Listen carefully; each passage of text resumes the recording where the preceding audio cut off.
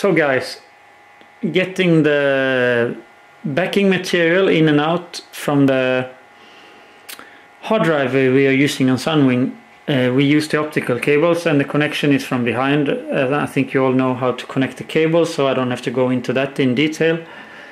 But you have to set the console to work in the right clock range in order for this to work, and it has to be in the 48 kilohertz domain. Otherwise you will not receive any audio from the cables.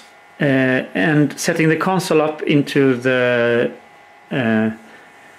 48K mode, you go into the DIO setup. There is a button for that there, and under the first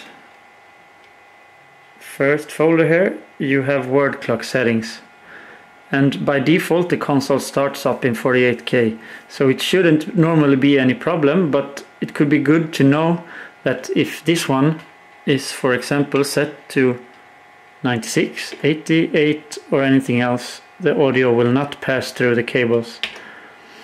So 48 kilohertz, you set it up right there by pressing only enter in the box you choose here. Yep, so that's that.